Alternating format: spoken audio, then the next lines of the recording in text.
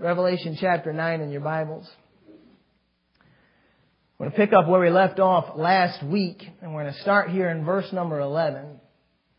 Revelation chapter 9, verse 11. I want to show you some things. We're going to read the rest of this chapter together, and we'll pray, and then we're going to get into it here tonight. But I want to look at something here and show you some things. We're going to compare Scripture with Scripture.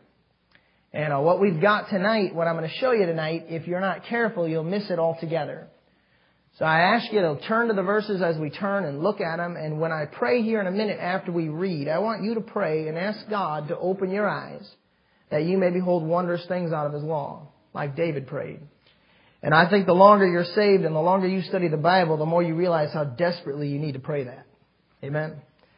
You could be like Todd and Sarah's son. They said, we're going to go to church and have some quiet time tonight. And his response, Wesley's response was, we're going to have quiet time and Pastor Mike's going to be real loud. Amen. You could come to church and just hear nothing but a real loud preacher. Or you can come to church and learn some Bible. Amen. And tonight we're here to learn some Bible, but listen, you're going to miss it if the spiritual man doesn't open up your eyes to it. You remember what we looked at Sunday morning? The natural man doesn't pick up on these things. So you sit here and say, man, this Bible doesn't make any sense to me. What you're saying, according to the Bible, is I'm lost and on my way to hell. Because this is God's book right here. And it's God's Spirit that reveals those things to you. The more you're in it, the more you try, the more you pray, the more you study, the more it'll make sense. But when you say, oh, the Bible, it's just fairy tales, it's just boring, you're either lost on your way to hell or you're so backslidden, you're walking in the natural man and you just aren't in touch with God. And so the more we get in touch with God, the more He opens this up to us. Amen? So let's pray together in a minute here and ask God to allow us to be in touch with Him tonight and to show us some things. Let's start reading. Revelation chapter 9, verse number 11. And they had a king over them, which is the angel of the bottomless pit, whose name in the Hebrew tongue is Abaddon, but in the Greek tongue hath his name Apollyon. One woe is past, and behold, there come two woes more hereafter. And the sixth angel sounded, and I heard a voice from the four horns of the golden altar which is before God, saying to the sixth angel which had the trumpet, loose the four angels which are bound in the great river Euphrates. And the four angels were loosed which were prepared for an hour and a day and a month and a year for to slay a third part of men. And the number of the army of the horsemen were 200,000,000. And I heard the number of them. And thus I saw the horses in the vision, and them that sat on them, having breastplates of fire and of jacinth and brimstone. And the heads of the horses were as the heads of lions. And out of their mouths issued fire and smoke and brimstone. By these three was the third part of men killed, by the fire, and by the smoke, and by the brimstone which issued out of their mouths. Now see, fire and brimstone is not just some hillbilly in North Carolina. And it's not just some outdated, fire and brimstone preacher. It's Bible. Now look at this. Verse number 19. For their power is in their mouth and in their tails, for their tails were like unto serpents and had heads. And with them they do hurt. And the rest of the men which were not killed by these plagues yet repented not of their works of their hands, that they should not worship devils and idols of gold and silver and brass and stone and of wood, which can neither see nor hear nor walk. Neither repented they of their murders, nor of their sorceries, nor of their fornication, nor of their thefts. Let's pray. Father, tonight I come before you, truly thankful to be in the house of God on a Wednesday night, Lord, to be here in church. And Lord, just thinking on my way here, how wonderful that is, listening to that song, Lord, that I feel a presence in this place. And where you promised, Lord, Jesus Christ said it Himself, where two or more are gathered in my name, there am I in the midst of them. What a joy. Father, I thank you for how these last few weeks we've felt your presence in this church. We've seen you bring visitors in steadily, and we've seen hands go up, Lord, at the invitation that they don't know Christ as their Savior. And Father, hearing back from those who brought them, saying that they're under conviction, Father, and they're concerned about their soul. They're concerned about whether or not they're going to heaven when they die. Lord, that just thrills my soul. And I thank you, Lord, for how you've been with us, how you've moved in our services, how you've touched hearts. And Father, tonight we truly need you. I mean, Lord, more than ever. God, I realize that without you, I can do nothing. Without you, this church can do nothing. And these people here tonight, Father, they need something from God. They're tired. They've been working this week and They've been busy and they've got lots of concerns and cares of this life that have them burdened down. And Lord, some are happy and some are frustrated and unhappy. And Lord, there's just all kinds of different people sitting here. Father, there's nothing I can do. But I know your Holy Spirit can work and move and can touch hearts, can help people, can encourage people. And so, Lord, tonight I pray you do that. Pray that every person that's here would be glad that they came. I pray that you open up the Word of God to them. Open our eyes, Lord, that we may behold wondrous things out of thy law. Father, if there's anybody here that's lost and on their way to hell, does not know Jesus Christ as their personal Savior, God, that's the most important thing. It would thrill my soul, Lord, if you'd let me lead somebody to Christ before we leave here tonight. Help them to realize their need for Jesus Christ, especially, Lord, looking at what we're looking at here. What a scary thing it is. I pray the Holy Spirit would make it real to them, that they'd realize, Father, how powerful this book is. I ask you, Lord, to give us wisdom and understanding in these things, and I pray you to apply it to our hearts, to strengthen us spiritually, and help us to be a people grounded in the Word of God. Strengthen our faith now in this book, we pray in Jesus' name and for His sake. Amen. All right, now, last Sunday we stopped here at verse number 11, and I want to draw your attention to something. And I find it quite interesting because this Bible in front of you will shed light on so much that goes on around you, especially when it comes to religion. You really want to expose the fallacies of religion, all you need is a Bible, that's it. And it's amazing what this Bible will do. Now look at verse number 11, and I want you to notice something. And they had a king over them, which is the angel of the bottomless pit, whose name in the Hebrew tongue is Abaddon, but in the Greek tongue hath his name Apollyon. Now, what caught my attention there is Hebrew and Greek are listed in the same verse. You know what I find interesting about that? Almost all scholars in the last few years, it hasn't been for a real long time, it's been the last 100 years or so, have had this growing love for the quote-unquote original languages. It used to be a guy would have a Bible. He knew that was the Word of God. He would set out with a Bible and faith in God and a hymn book, and that's it, and go see God do amazing things through the preaching of the Word of God. That was it. Childlike faith, just like Jesus said, in God's Word. And they had one Bible in the English language, and that was just all they had. And now with the advent in America of this love for knowledge and this lust for power, which is what it boils down to, and this infatuation with education, that influence of the world seeped into the church. And so now you've got Bible colleges and seminaries that are all about higher education. And they even have what they call textual criticism. And what they do is they take the Bible that we had for 400 years in the English language, that sparked revivals all around this world, that saw millions of souls come to Christ. They take that one Bible and they say, wait a minute, it's kind of getting outdated, it's kind of hard to understand. Read Revelation if you think the Bible's not hard to understand. Look at this, we need a new version that will be easier to understand. Now everybody sits back and says, yeah, we don't use all those words anymore. Yeah, that makes sense. You're right. So, what do we do about making a new version? Oh, well, what was this translated from? It was translated from the Greek and it was translated from the Hebrew, right? Okay, so we got to go back to the Greek and we got to go back to the Hebrew to retranslate one now that's easier for us to understand. And what they successfully have done in the last 100 years plus is they've taken the Bible you had in your hands that you studied so you could know God. You understand that? You get that, right? I mean, you opened the Bible first to find out where you were going when you die, didn't you? Have you done that? That's the most important question in all the planet, is where am I going when I die? You have nothing else to live for, nothing else to worry about, nothing else to consider. Your job doesn't matter, your health care doesn't matter. Nothing matters until you settle that one question of where am I going when I die, and give me a Bible to show me, please, because I really don't care what religion says. There's too many of them. Right? You want to trust me? You don't know me from Adam. How do you know I don't have an angle? So show me. So you started with show me from the Bible how to be saved.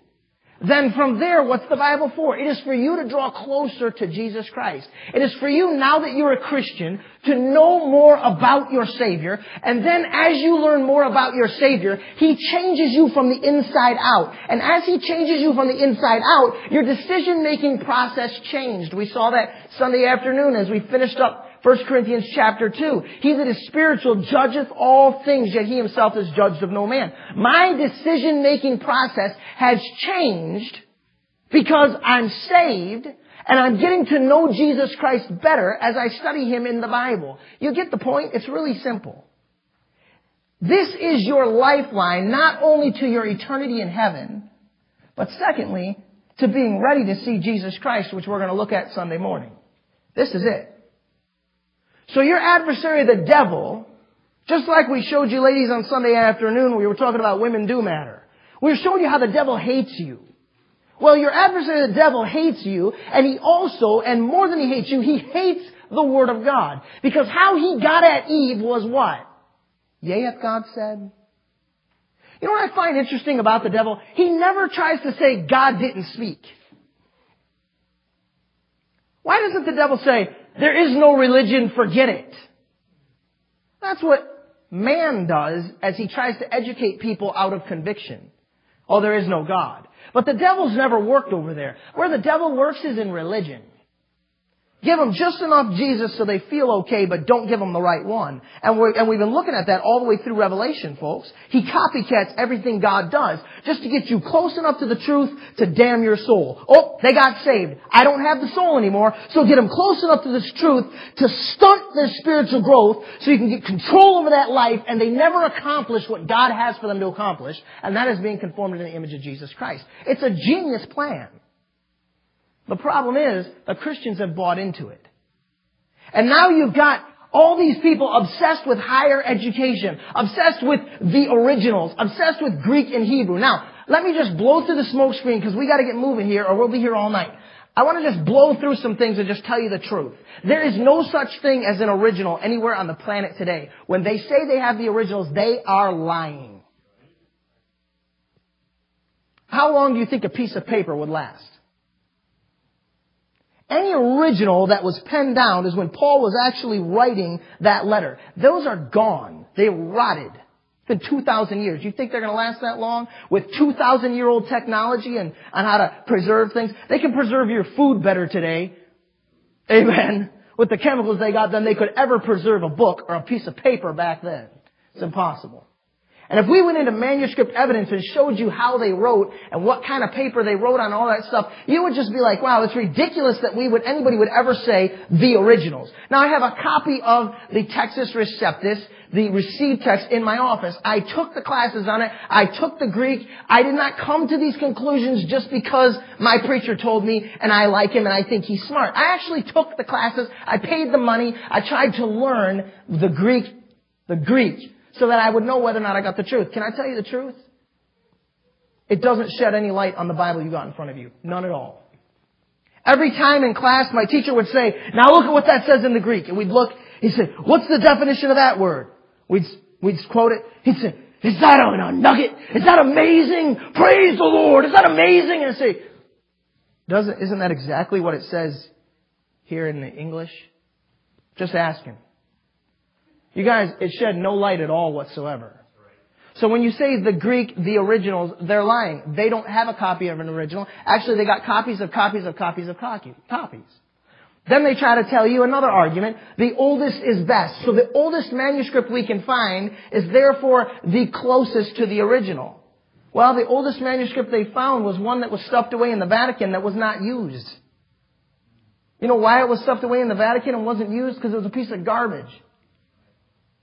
And they discarded it. They ignored it. And it wasn't propagated and it wasn't spread. What does God do with His Word as we went through the book of Acts? What did we figure out? God multiplies the Word, doesn't He? He gets it out to people. He doesn't lock it up in some pope or some priest's office so nobody can get to it. And the one they found in the Vatican that now they're writing all the new Bibles from is the biggest piece of trash you ever met in your life. It cuts out so much essential doctrine from the Bible. It's got to be of the devil.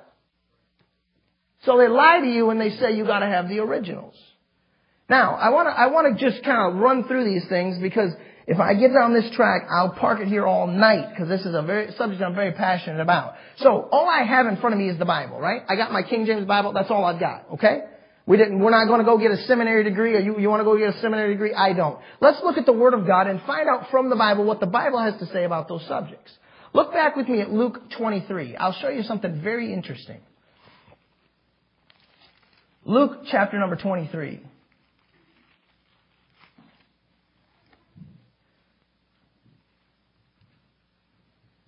Very interesting.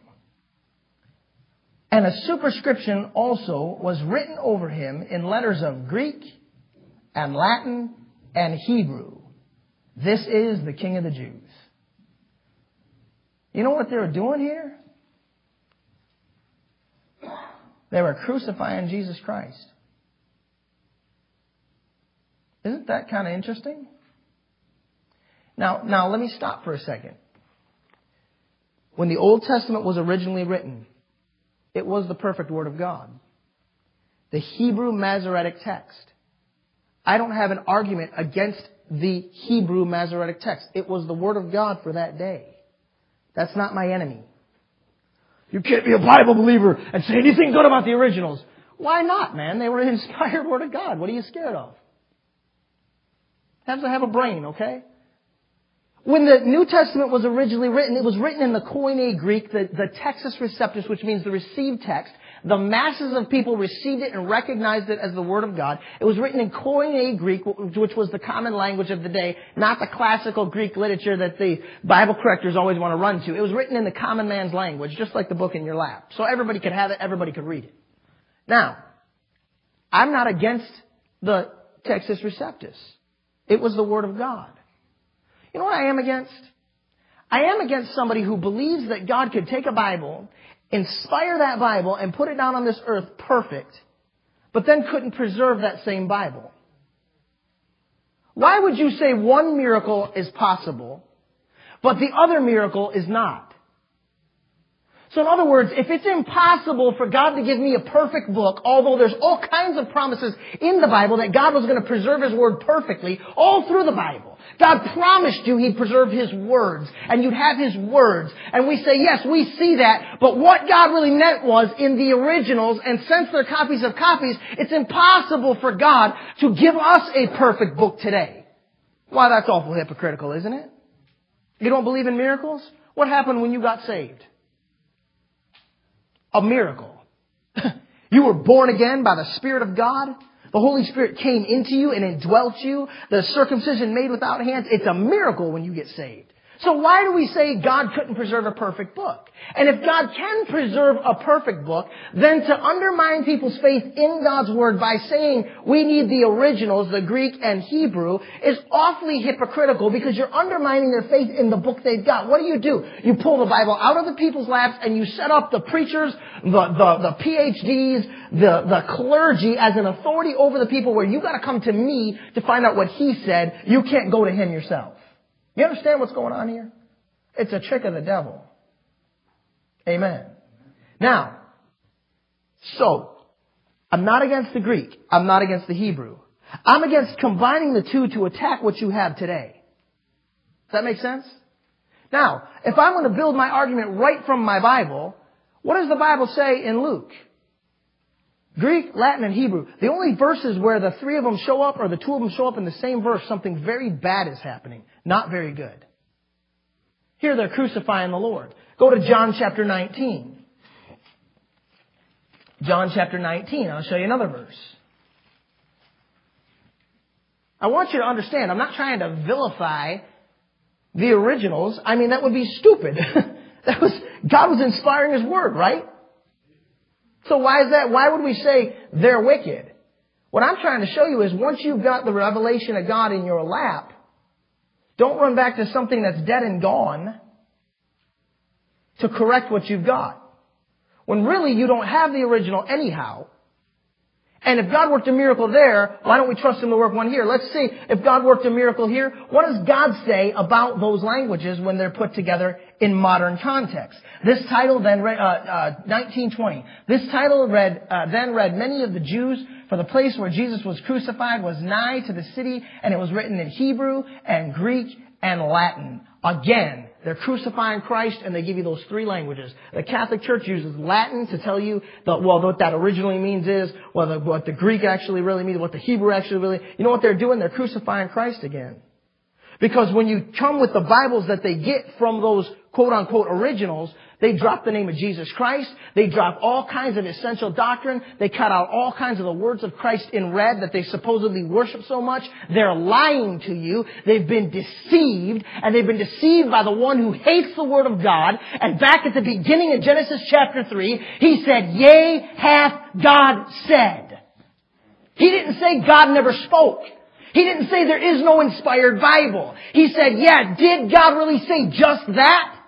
And then he took what God said and just switched it around a little bit. God said, of every tree of the garden thou mayest freely eat. God said, go get them, guys. One tree don't touch. Now that's a positive message, isn't it? You know what the devil said? Did he say you can't eat of every tree of the garden? Man, is that slick. Is that slick or what? You know what that is? That's salesman psychology, brother. You want to get them to buy, you give them a negative attitude towards their current vendor, just a little doubt in their current vendor's character. Just a little doubt in what they currently got. Just make them a little unhappy with what they said, and you can turn a big sale, man. That's manipulation. And that's exactly what that sucker's been doing since the Garden of Eden to mankind. And that's when he attacked the woman, and that's how he did it. You know what people don't like today? They don't like dogmatic authority. They don't like somebody getting up and saying, the Bible says, and God said, and that's it. It's in black and white. They say, well, that's your interpretation. Well, the Bible says no prophecy of Scriptures of any private interpretation. So how do you like that? I'm not here to interpret it. I'm here to read it, believe it, and preach it. That's what it says. Who are you to tell me? I'm nobody. I don't like it any more than you do. You think my flesh loves thou, for all have sinned and come short of the glory of God? The wages of sin is death. Proof that I'm going to die is that I'm getting old. You think I like that? That's what it says. It's not for us to like. It's for us to believe. People don't like this book, and the devil knows you don't like it, and so you know what he'll do? He'll give you a good line. And that good line is, well, it's just a copy. So how do you know it's the perfect Word of God? We need to go back to the originals. You know what people have done then? They've just pretty much quit reading their Bibles. They don't even carry them to church anymore. If you didn't carry it today, I wasn't doing I'm not the Bible police. I wasn't doing a check. If you got something besides the King James Bible, knock yourself out. Would you really say, yeah, knock yourself out? It doesn't intimidate me a bit. You know what? You carry it, keep carrying it. Before long, as you watch us preach verse by verse through the Bible, and I make points that are proven by other passages of Scripture, and you realize that word's not in there, you're going to get convinced, man. You're going to get convinced. Truth is never intimidated by error. All right? Revelation chapter 9. So what comes up out of the pit? The king, which is over them. And it's funny to me that when they name him, they give him a Hebrew name and they give him a Greek name. God's trying to tell us in the end times something, folks. And the end time church has become infatuated with Greek and Hebrew and blah, blah, blah, and just hate the Word of God, undermine the Word of God. And when that king comes up out of that pit, he's got a Hebrew name and a Greek name. Can I just make this one last point on this subject in reference to the Bible, and then I'll show you who this guy is. The Word of God is not dead, right? It's alive. The Word of God is not bound. The Koine Greek, the Texas Receptus I have in my office, the Koine Greek is a dead language spoken nowhere on the planet today. You know what they tell you? They say God locked His Word into time. But when I say, well, isn't that a dead language? Yeah. Where's that spoken anywhere on the planet today? It's not. Okay, wait a minute. 1 plus 1 is 2, 2 plus 2 is 4, plus 4 plus 4 is 8, 8 and 8 is 16, 16 and 16 is 32, 32 and 32 is 64. I mean, I could keep going, but I'm not going to. It's just like that simple, okay? Koine Greek is a dead language. God's Word is alive. The King James Bible needs to be rewritten because there's some words in it we don't use anymore. I could show you some most of you have used today. And you get real mad if I use them from the pulpit, but you use them. They're still in there. Amen. I'm in a mischievous mood, can you tell? I'm trying to walk in the Spirit and be good this tonight. I really am trying to be good. Now, this is outdated. But we're going back to a Textus Receptus text that's not spoken anywhere on the planet today. Do you see the compromise in that? Do you see the hypocrisy? That's a dead language that you're correcting a living book with. I mean, it hasn't been 8 days since I led somebody to Christ with this book. It's alive. It's still producing fruit. Isn't that neat? Now, this is alive. This is still spoken, the vast majority. But wait a minute. People don't understand it. We got to make it easier to understand. Why? Sunday morning, the natural man doesn't perceive the things of God. You got carnal Christians today who got saved, get in a carnal church, never get in that Bible and study that Bible and grow spiritually, so they're stinking carnal. And they don't understand the Bible. And they will be more than glad to pay you to write them something easier to understand, especially when that thing doesn't convict the conscience like this one does. I could show you things out of this Bible, folks, that blow your mind. PhDs in English grammar can show you stuff in this Bible you don't even know exist. The way the words are written when God's talking about sinful things actually cut the conscience. Lasciviousness, fornication. They're aggressive and abrasive ways that the words are put together. The way the letters are stacked on each other. But wait, peace, joy, gentleness, goodness, faith, meekness, temperance, charity. They actually stroke the conscience. You know what you got in front of you? A live book.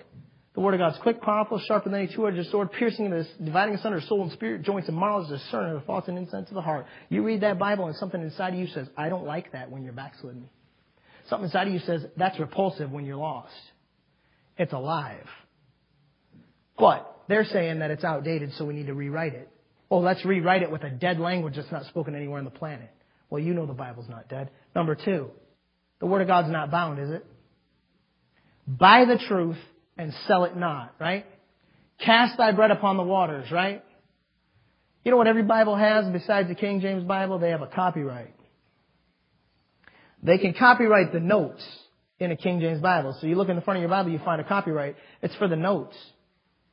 But we can run off, Brother Josh ran off 5,000 copies of John and Romans for us, and nobody's coming after him. That's God's Word. If you got nothing but the Bible, you can copy it and send it out. It's not bound, folks. But they say, those original languages are locked in time. Languages change and those languages are locked in time. They're just lying to you, and I'll be honest with you, they know they're lying. Now, let's look at this guy. We're not going to get through all my notes tonight, so I'm not even going to try. I'm just going to quit on time, even if it's abrupt and uncomfortable, okay? I'm just going to quit on time. How's that? Does that sound fair? I know it's Wednesday night. I know you're tired, and I thank you for being so good about coming. So let's look at how God feels about the originals. Go back to Genesis chapter 1 and look at verse number 1.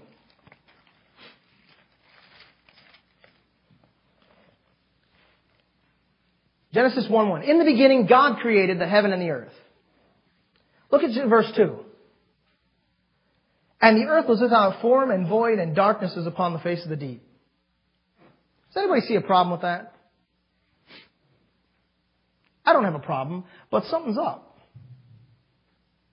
Because God is light, and in Him is no darkness at all. Right? In the beginning, God created the heaven and the earth. Verse number 2. The earth is without form and void. God never did anything without form and void. Everything God did was good. You know what you got right there before you get 2 verses into the Bible? You've got more doctrine than 99% of the theologians can ever figure out. 2 verses in. You know what happened, folks? And I'll just give you the quick rundown. In the beginning, God created the heaven and the earth. Satan was the anointed cherub that covereth. He rebelled. He said, I want your throne. God said, you're done, and smashed that original creation and sunk it. Remember what He said to Noah? I will never again destroy the earth with water. Now, we've been going through Acts and we've been going through Revelation. I've been showing you how God works in threes. God is going to destroy the earth again. We're going to see that in a few weeks in Revelation. But you know how He does it the next time? by fire. Why? Because he promised Noah I wouldn't do it again by water. Why did he promise him again? Because Noah knew, this is the second time you've drowned the world, God. And I'm scared. God said, relax, Noah, I'll never again do it by water. You know what you got right there? You got the original in verse number 1. And by the time you get to verse number 2, God has destroyed the original. And at verse number 3, God starts recreating a second one.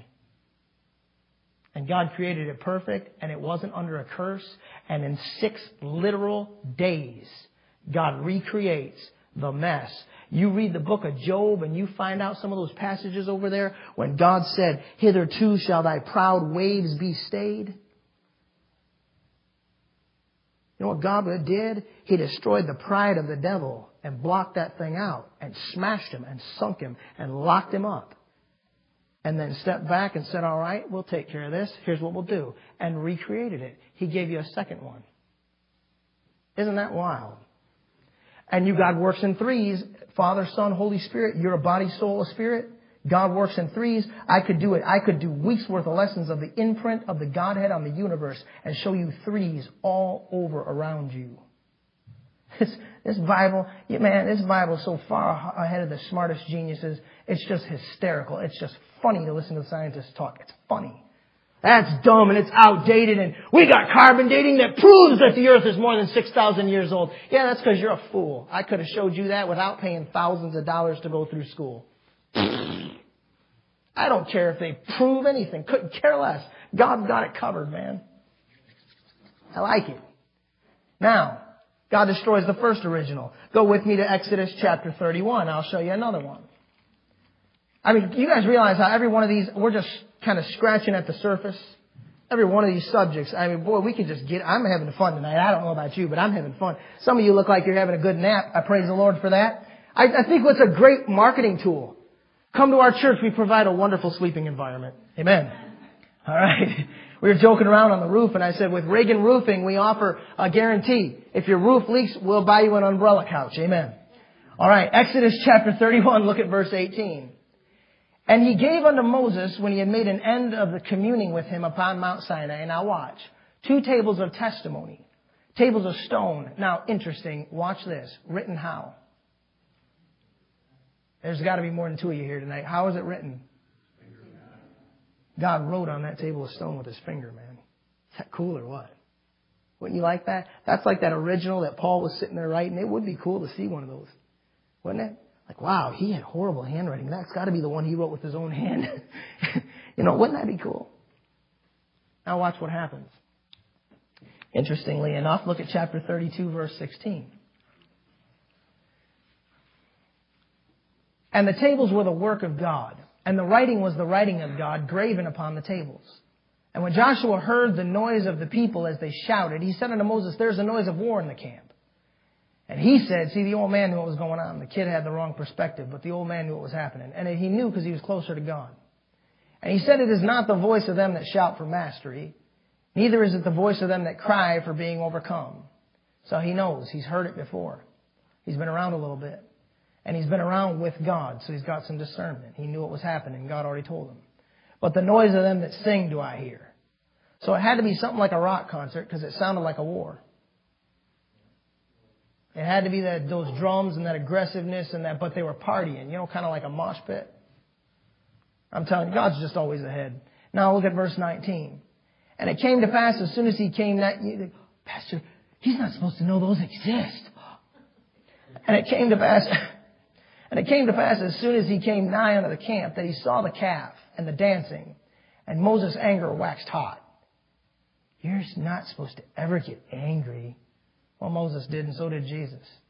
And he cast the tables out of his hands and brake them beneath the mount. You know what happened to the original? God let it get destroyed. Now watch. Go to Exodus 34.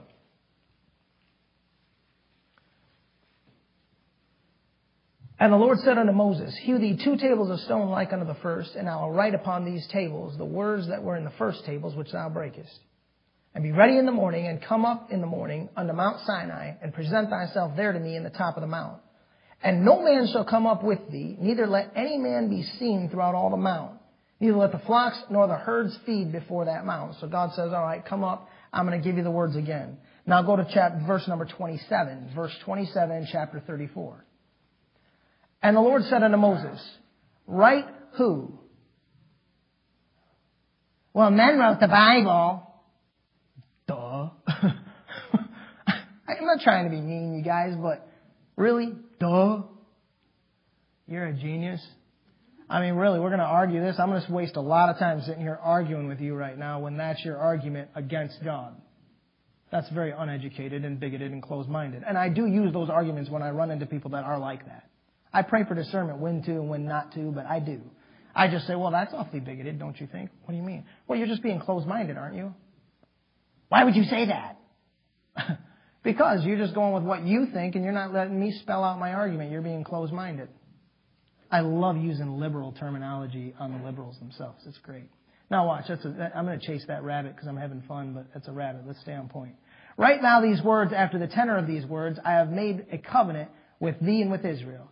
And he was there with the Lord 40 days and 40 nights. He did neither eat bread nor drink water. And he wrote upon the tables the words of the covenant, the 10 Commandments. You know what you've got? A copy. You guys, I could go on and on and on. Let's look at this last one. Go to Jeremiah chapter 36.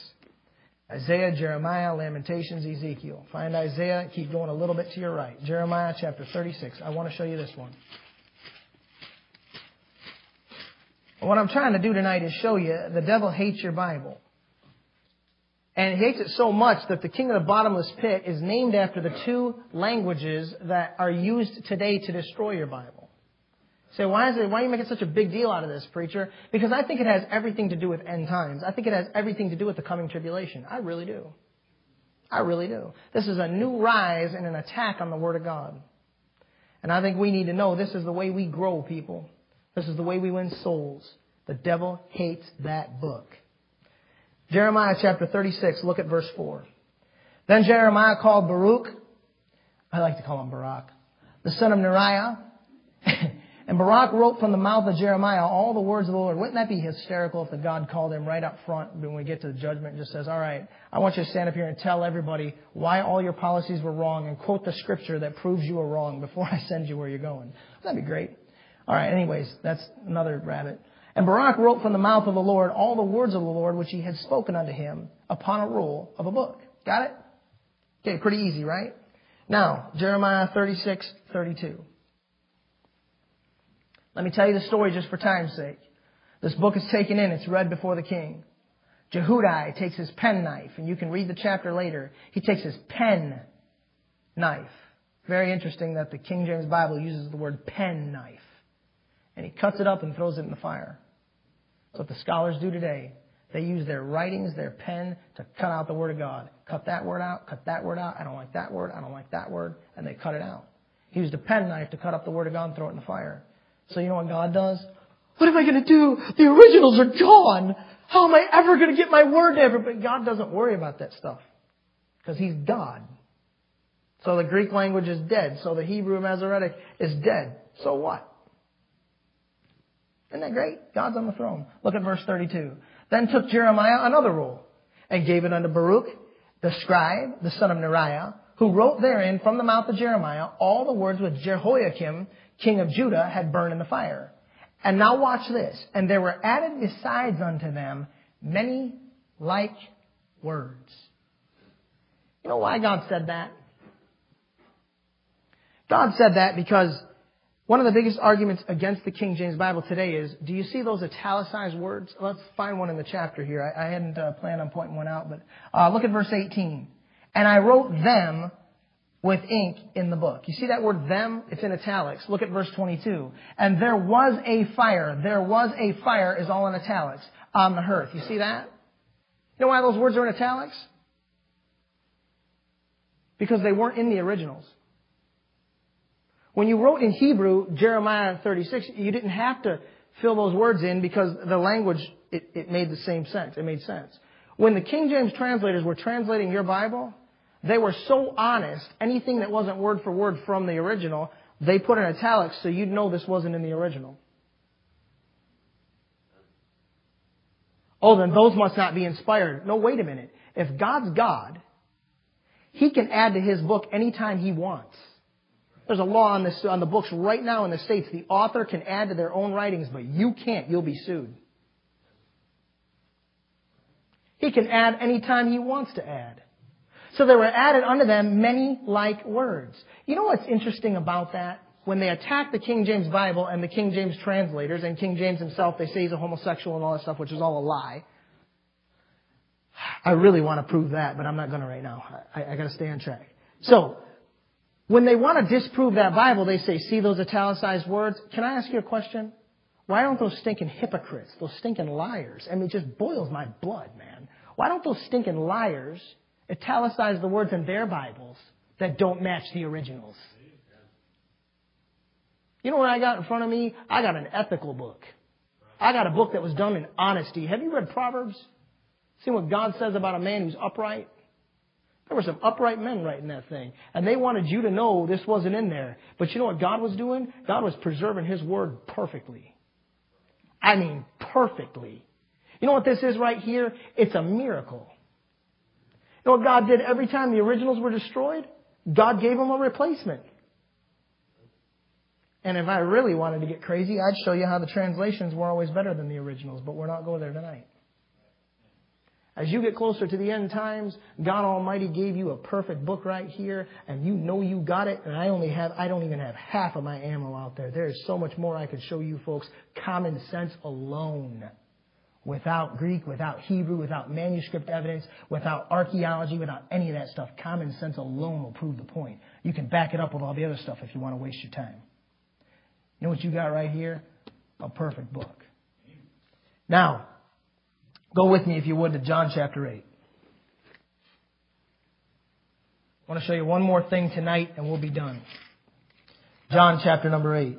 It's going to turn to a few verses here to prove the point, though, all right? Now, I showed you already the Hebrew and the Greek name, Abaddon and Apollyon. Judas Iscariot. You guys know the name, right? How many of you realize that's a Hebrew and a Greek name put together? It's a deep book you got in front of you. John chapter number 8, look at verse number 44.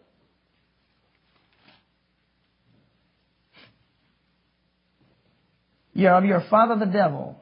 The lust of your father ye will do. He was a murderer from the beginning and abode not in the truth. You see that? Because there is no truth in him. When he speaketh a lie, he speaketh of his own, for he is a liar and the father of it. You know what you're talking about right there? You're talking about the devil, man. Abaddon and Apollyon. It means the destroyer. That's what that name means. He's a destroyer. You know who was a murderer from the beginning? The devil. You know, the name Judas is the Greek rendering. It means praised. The devil's always wanted worship. Always has. It means praised. But Iscariot is a Hebrew name, and it means a man of murder. A hireling. Well, he's the father of his father, the devil. Now, go to John chapter 10. Look at verse 12. Now remember, Judas Iscariot. Judas means praised. Iscariot means a man of murder, a hireling. Judas is Greek. Iscariot is Hebrew. Now watch. The thief cometh not but for to steal and to kill and to destroy. Abaddon, Apollyon, he's the destroyer. I am come that they might have life and that they might have it more abundantly. Thank God for Jesus Christ, man. What the devil wrecked, Jesus fixed. Ain't that good? I'm the good shepherd. And the good shepherd giveth his life for the sheep. But he that is a hireling and not the shepherd, whose own the sheep are not, seeth the wolf coming, and leaveth the sheep, and fleeth. And the wolf catcheth them, and scattereth the sheep. Now, go to John chapter 17. John chapter 17. I'm going to put the picture together here for you in a minute. John chapter 17. Look at verse 12. While I was with them in the world, I kept them in thy name. Those that thou gavest me, I have kept. And none of them is lost, but the son of perdition, that the scriptures might be fulfilled. Notice that name, son of perdition. Well, who is he talking about? You know who that is, right? None of them is lost. He kept them all, but what? but one. He said, have not I chosen you 12, and one of you is a devil, right? Judas Iscariot, the Greek Hebrew name. The praised murderer and hireling. He's always seeking worship and praise. That's why we say he works in churches more than he works in the world. Down at the bar, the flesh will take care of that mess. The streetwalkers, the flesh takes care of that mess. You don't need help on that. 9 times out of 10 men, ladies, when you're tempted with fleshly sins, it's you, not the devil. Oh, the devil's giving me a hard time. No, you're wicked. Amen. He's a lot smoother and slicker and more polished and professional than that. Are you kidding me? I'm not saying he doesn't use lust of the flesh and things like that to destroy you. I'm just saying a lot of times we blame him for stuff when he's working other ways. Now, son of perdition. Go to 2 Thessalonians chapter 2. Now, we know that's talking about Judas Iscariot. Look at 2 Thessalonians chapter 2.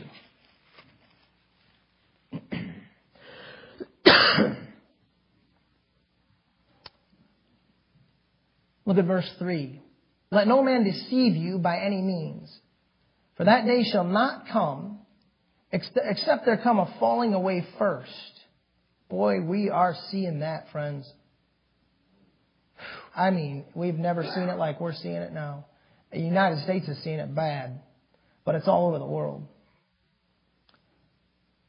That the man of sin, oh boy, might be revealed. Now watch. The son of perdition. You know who that is? That's the man of sin. Who's the man of sin? That's the Antichrist, as he's going to be revealed to the world in the tribulation period. Is that scary stuff or what? You know who he is? Judas Iscariot. Wow. Look at verse 4. Who opposeth and exalteth himself above all that is called God, or that is worshipped, so that he as God sitteth in the temple of God, showing himself that he is God. Judas praised. He wants the praise that God gets. Iscariot, the murdering hireling. That's him. You know where he's at right now? He's locked up. The devil has an unholy trinity. I told you he copycats everything God does. God had Hebrew and Greek originals. The devil's got a Hebrew and a Greek name. He copycats everything God does. And his spirit that works in these last days, the spirit of the Antichrist that is already in the world, the spirit of the devil that's been working for a little over 100 years, undermining the yea hath God said, trying to take the Bible away from the people so that the falling away will come because he's the destroyer. He can't wait for his day when he gets to let loose on this earth. And he's been pulling that Bible away with Greek and Hebrew. Is that crazy or what? When God destroys the original, don't try to resurrect it. God knows what he's doing. People have the table that God wrote on. You know what they'd be doing? You know what foolish people be doing?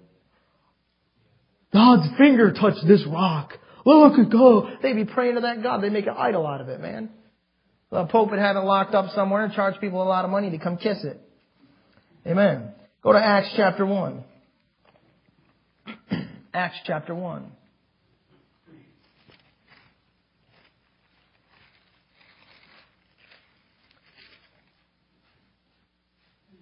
Look at verse 25.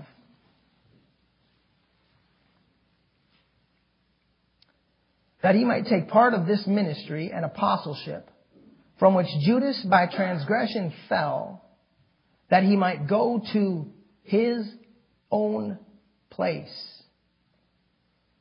Judas, the praised murderer and hireling, is a king. And he's got a place that he owns. It's his own place. He's the king of the bottomless pit. The Hebrew and Greek name of Abaddon and Apollyon. The destroyer. That's him, guys. I mean, it's all over the Bible. Watch this. Go with me to John chapter 13. John chapter 13. Just a couple more references here and I'll quit. John chapter 13.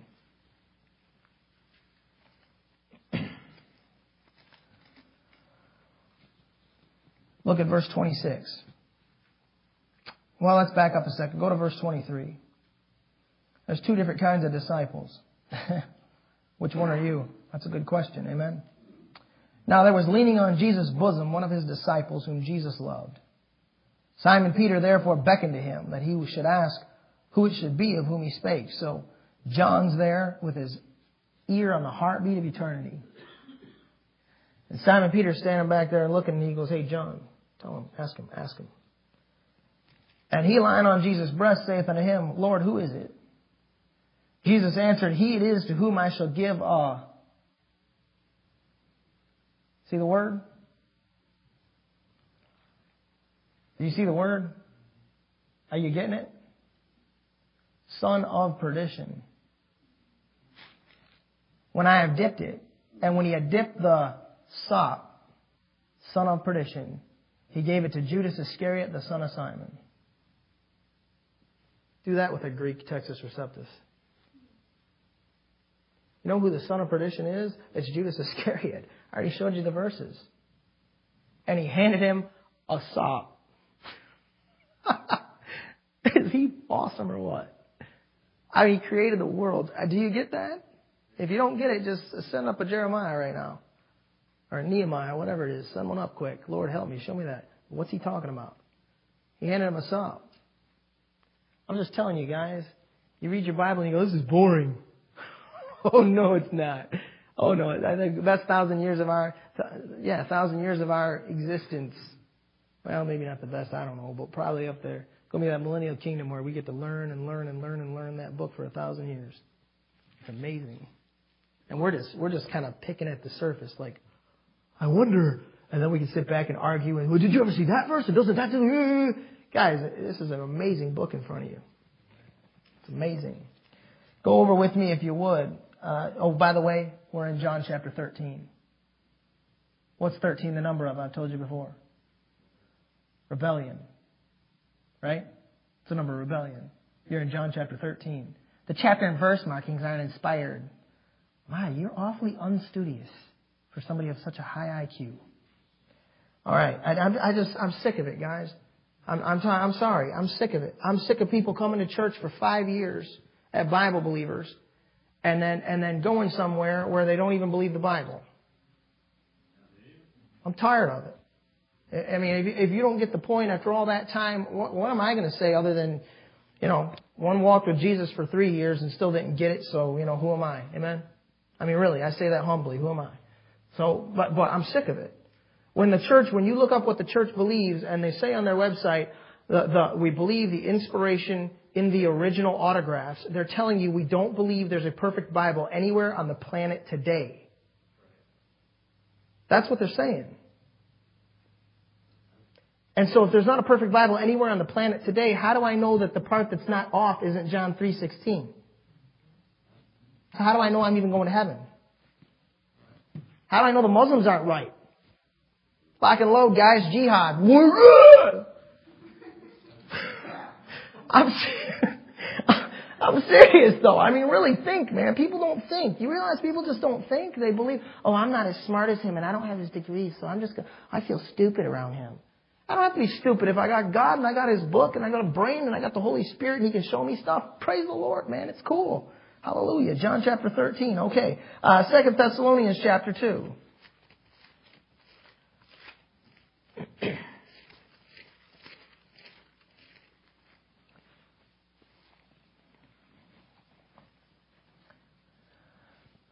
I think I lied to you a minute ago.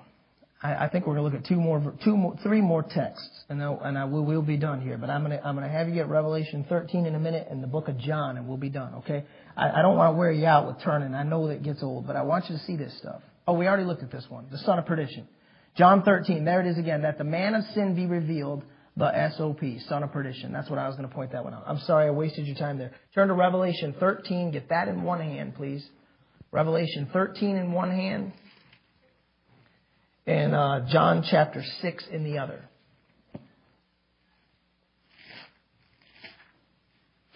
John chapter 6. Now, what I'm trying to do tonight is I'm trying to strengthen your faith in the book in your lap. That's all I'm trying to get done. Nothing else.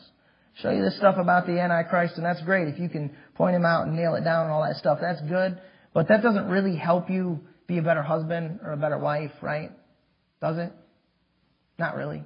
But it's great. It's exciting to learn the Bible. What will help you be a better husband, better wife is having confidence in that book in front of you, that it's the Word of God, and knowing you believe it, and going home and reading it because your faith has been strengthened in it. Amen? So that's the moral of the story tonight. I'll just give you the invitation now. All right, now, look at John 13, verse 18. Here is wisdom. What a statement, huh? Now, hold the phone. What's 13 the number of? Rebellion. What did I show you in John chapter 13? The sop being delivered to the son of perdition, to Judas Iscariot, the rebel. Now, here's wisdom. So when a guy tells you that that book in front of you is not perfect, he's a fool. He's got no wisdom from God. We've been looking at it on Sunday morning. There's wisdom of the world and there's wisdom of God. Two different kinds of wisdom. Now watch. Let him that understandeth. Wait a minute. When they don't get this stuff, they don't have understanding. Count the number of the beast. And then he tells you. For it is the number of a man. Well, what's the number of man? 6, right? And his number is 600, 6. A score is 20. So 3 score is 60. 20, 20, and 20 is 60, right? 600, 3 score, and 6. 666 is the mark of the beast. What verse are you in? In Revelation 13, which is the number of rebellion. How do you get to 18 if you're going to do simple math? Broke down in 3 is the way God works. 6 plus 6 plus 6. And they say the chapter and verse markings were inserted by a man later. You guys, it moves me to tears how amazing this book is. Oh, you can do that with any book. Are you kidding me? I will give you a Quran. I'll give you a Book of Mormon. I will give you an NIV. I'll give you a New World Translation. I'll give you the Watchtower magazine. I'll give you a track and field. Do it. Do it. Do it. I'm serious. People say that stuff all the time. Like, oh, you can do that with any book. Well, then do it. Don't just say you can do that with any book. I'm showing you. Show me in another book. Can't do it. Can't be done. John chapter 6. What's 6 the number of? Look at verse number 66. It just gets funny after a while. When people don't believe the Bible, it's just funny. Look at verse 66. From that time, many of his disciples went back and walked with him no more. What the hireling did? Took off. Now verse number 67. Then said Jesus unto the 12, will ye also go away? And Simon Peter answered him, Lord, to whom shall we go?